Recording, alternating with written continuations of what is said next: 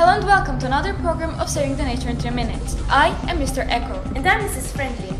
Today we are going to send our wonderful inspectors all over the Maltese Islands to investigate posters and bays. Bays! Let's see what they've got for us today. Inspectors, do you hear me? Do you hear me? Do you hear me? Hello? Hello? Hello? Hello? Hello? Hello? Okay, so, Cabra please. Good morning. Most of us have encountered, while on a walk or while on a bike or on a bus, on our way to schools, posters attached to walls, all trying to grab your attention for upcoming events. There's nothing wrong about that. However, some of these posters date back to 4 months and sometimes even a year, and that's the problem.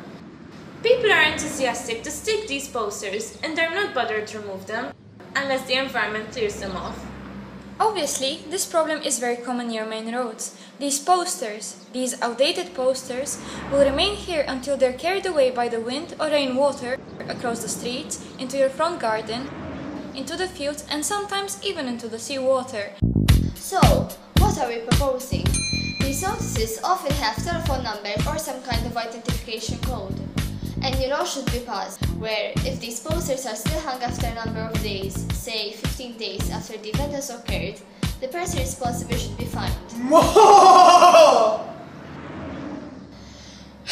Notice boxes should also be put up, so that these posters can be gathered in one place and protected, and better protected against natural factors, thus preventing posters from ending up in bays.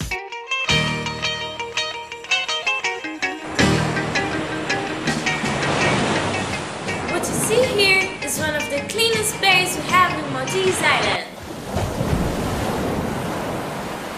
That's a bailout of rubbish in every sense of word. This eyesore is almost irrepressible, and the smell even more so. Don't even get me started on rubbish, guys. Have you ever taken a look at the amount of rubbish dumped here? I mean, come on, people.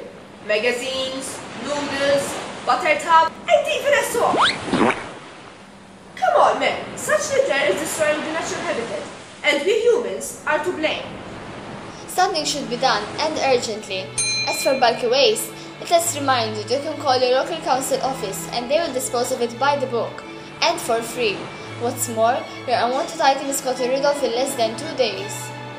As for domestic and smaller waste, it has become quite a necessity to recycle.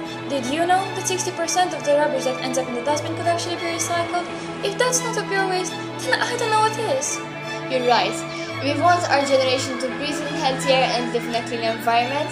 It is now time to save nature. To you, Mrs. Friendly.